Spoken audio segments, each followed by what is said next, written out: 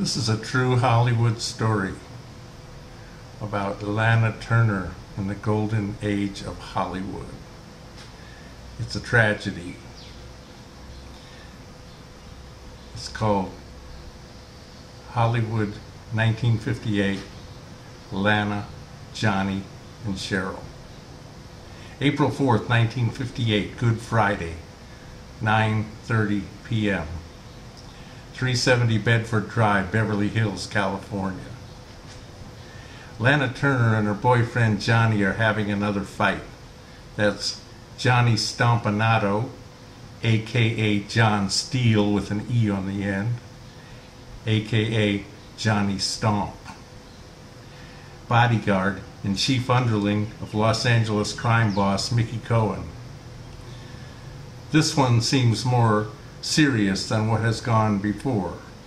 Johhny is heard to threaten the world-famous movie star that he will mess up her face so bad she'll never be in another film, and maybe he'll even kill Lana's mother and her 14-year-old daughter, Cheryl Crane.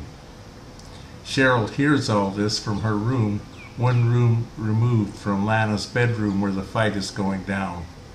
She pounds on her mother's door, begging them to stop. Lana yells out to her, "Go away, darling. It's okay." In a panic, Cheryl runs to the kitchen and finds a carving knife with an 8-inch blade. She runs back upstairs to Lana's door and starts pounding on it, begging them to stop fighting. Suddenly the door swings open and Johhny Stompanato rushes out. Instinctively, Cheryl pushes the knife forward. It slides all the way into Johnny's lower chest, cutting his aorta, puncturing a lung, nicking his spine, nicking his kidney, messes him up. He falls to the floor, gurgling, saying allegedly, "Oh God, Cheryl, what have you done?"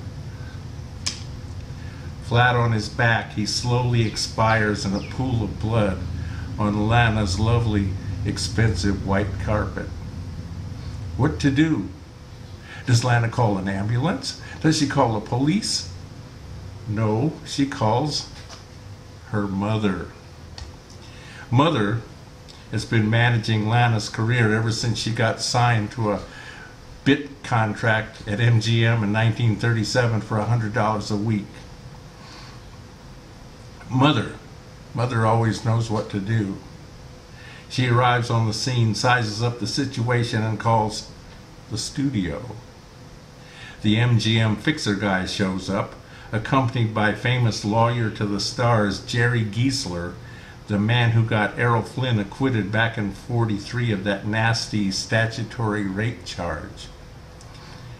Jerry and Lana and the studio guy and Mother and Cheryl all get into a huddle to sort things out. Only after this conference, and several hours after Johhny took his last labored breath, are the notoriously star-friendly Beverly Hills police called in. They arrive long after midnight, accompanied by the coroner's crew. Statements are taken as Johnny's body is carted away to the morgue. Within a very short time, the place is crawling with representatives of the LA working press. The story goes worldwide within hours. Frightened teenage girl stabs craved gangster to save movie star mom. After some gentle questioning down at police headquarters, naturally with Jerry G on the scene, the brave young girl is released to the custody of her grandmother. Meanwhile, Lana goes into seclusion at a secure, undisclosed location as the world press goes crazy with this latest dollop of Hollywood sleaze and excess.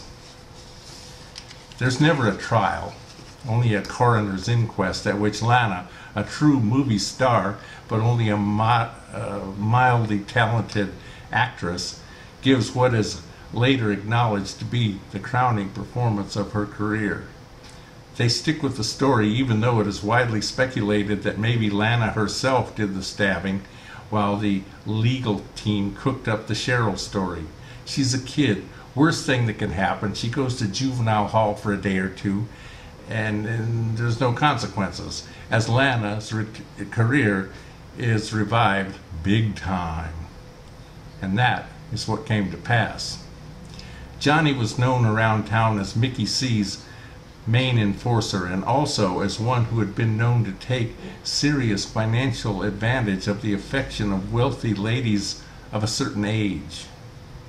He was a World War II Marine combat veteran, survivor of Peleliu and Okinawa, a true tough guy. The word was that Mickey Cohen ordered him to put the suave rush on Lana so he could keep a finger or two in the MGM pie, where he already had behind-the-scenes control of a union or two. Johhny, calling himself John Steele, with an E on the end, started sending Lana flowers and little gifts from his own tacky little Myrtlewood souvenir shop near Hollywood. Pretty soon they were an item, as the saying goes. Then somebody from studio security told Lana that her Italian stallion was a racketeer that she must get rid of post-haste. By this time, Lana was in too deep and was reluctant to end the affair. Married 7 times, she had a reputation as a lady who always had to have a man around, and always one that was bad for her. We can relate to that. So they carried on. After a few months, Lana began to see that her big guy had a few deep problems. He was jealous and possessive in the classic Italian macho manner. The calls, the accusations, "Where did you go? Who were you with? Why didn't you return my calls? Why didn't you pick up?" etc., etc. Then it started getting physical. He slapped her around some.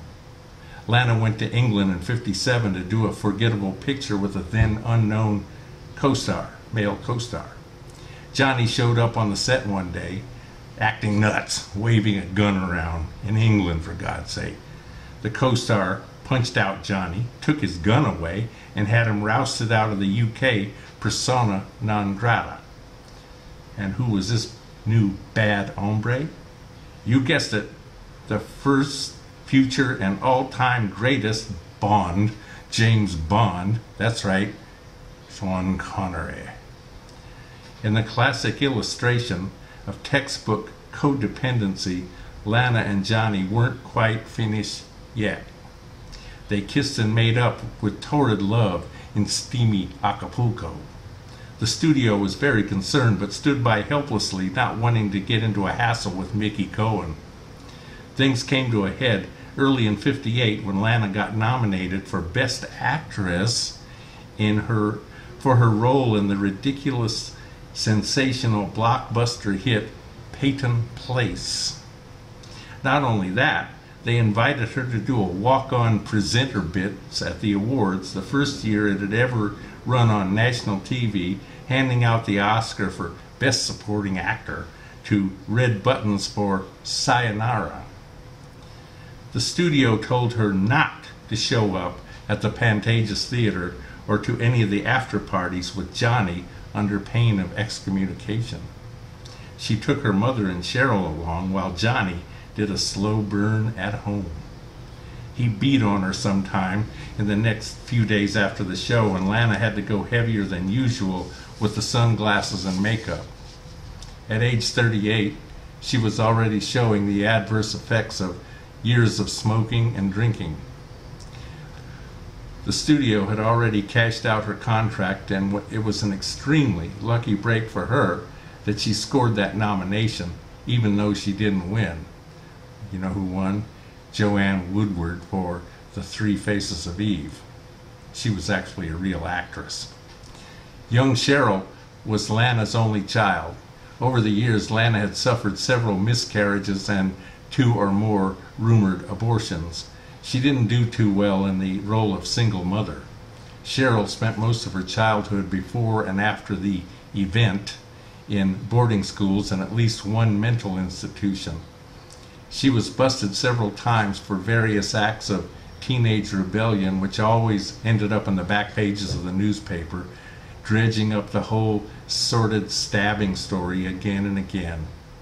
Finally, at the age of 20, she went to school to study hospitality and restaurant management and became a successful businesswoman working with her father, Lana's second and perhaps only good husband, restaurateur Steve Crane. Cheryl wrote her autobiography and stuck with the I stabbed Johnny, but I didn't mean to. He kind of just walked into the blade. Geez, what are you going to do? Story. She also revealed that she had suffered sexual abuse at the hands of Lex Barker, Mr. Lana Turner, number 4, the guy who played Tarzan in the 1950s. You remember him, starting at the age of 10 years. When Lana found out, to her credit, she sent Tarzan packing back to the jungle. And take Cheetah with you. She claims to have been with Lana when she died of cancer at age 74, but the Latina maid, Lana's best friend from years and years, said Cheryl was far away in Hawaii at the time. Lana left the bulk of her estate to the maid with only a few thousand to Cheryl. Lana's last husband was a stage hypnotist who calls himself Dante. Dante got busted several times for running various cons, including a mail-order PhD business. Excuse me. He claims Lana dumped him after 6 months when she discovered he had a good rap, hypnotic even, but no money. No money. Lana scored big coin in 1959 by working for minimum scale and taking half the profits for a starring role in a glossy Technicolor mess that gets my vote as the worst movie of all time, Imitation of Life. For this Douglas Sirk directed over-the-top extravaganza, Lana walked away with $11 million, and that was big money back then. Big money now. Wish I had it. Ironically, both this film and the earlier Peyton Place had late-stage Lana Turner playing a woman who had a very troubled relationship with her teenage daughter. Imitation of Life, indeed. Postscript.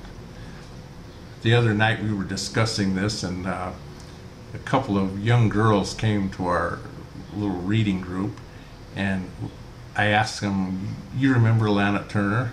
They're about 20 years old. They never heard of her. And we all got a big laugh out of that because we're all a bunch of antiques.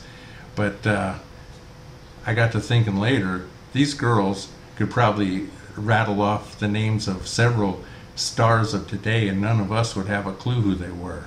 So it all goes round and round. Thank you for your attention. I hope you enjoyed it.